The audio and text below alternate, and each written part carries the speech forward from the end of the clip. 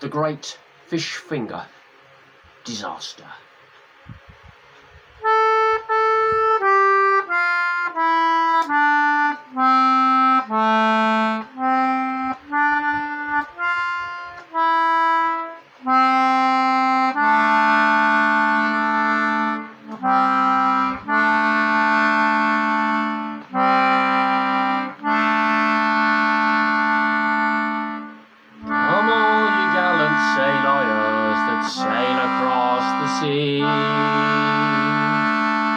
And listen to the story of what I'm about to tell to thee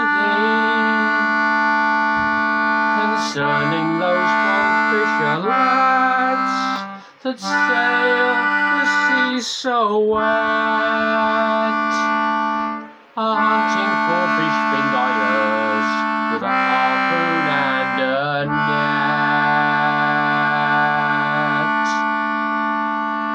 'Twas in the year of 64, or was it 63? We set sail from Basingstoke, or set for America. The storms they were raging, it was such a dreadful sight, and it took us 40 days, me boys, to reach the Isle of Wight. Our captain's name was Gladys, and he wore a dress of red, which might have been the reason why he was not my Ariad. Oh, he was a gay old sea dog, and it filled his heart with joy to take a turn around the deck with a handsome cabin boy.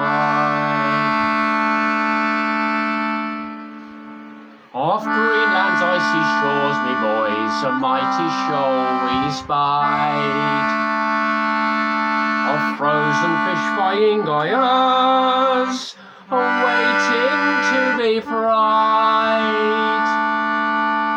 With our harpoons at the ready, me boys, upon that shoal we burst. But alas, we were too late, me boys, the Japanese had got there first.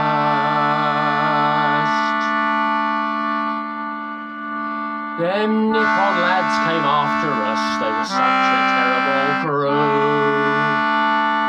a brandishing transistors and giving it the old kung fu.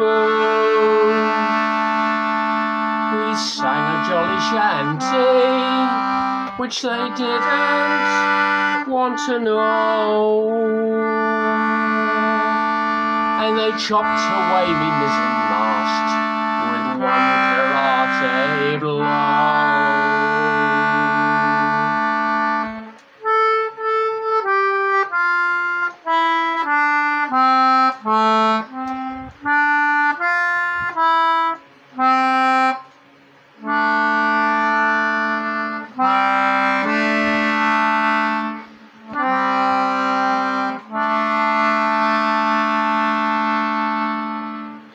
We got back to old England in a year and a day. It might have been much quicker, but we went the pretty way. So take warning, all you sailor lads that sail the sea in ships. Don't ever go fish fingering, just stick to cod and chips.